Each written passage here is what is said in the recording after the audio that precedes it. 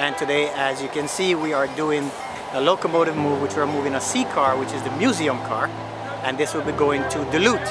For someone like me who grew up in Atlanta, these cars are iconic. I mean, I can remember, riding these as a kid, and to me this day is really important because, we're preserving this for future generations.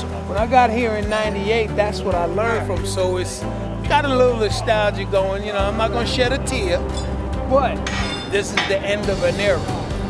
We are getting ready to start a new chapter with the new cars. We're making way for them space in the yard to get them in before we start testing in another couple of years, which I'll be happy to see. So everybody can see the transition from old to new.